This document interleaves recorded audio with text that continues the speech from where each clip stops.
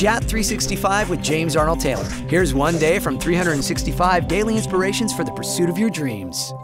Hey everybody, we're on day 315, JAT365, feeling more or less.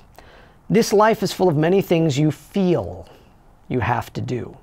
But what is it that you can do today that will help you feel accomplished? Truly think about it and find answers. What are you feeling right now? Ooh, important to do sometimes. Write down what you're feeling right now and see how that relates to the rest of your day, the week, the past, the future, the present, all of that. What are you feeling right now? Sometimes we need to just stop and take in, what are we feeling, right? Just take it in. Know what you're feeling.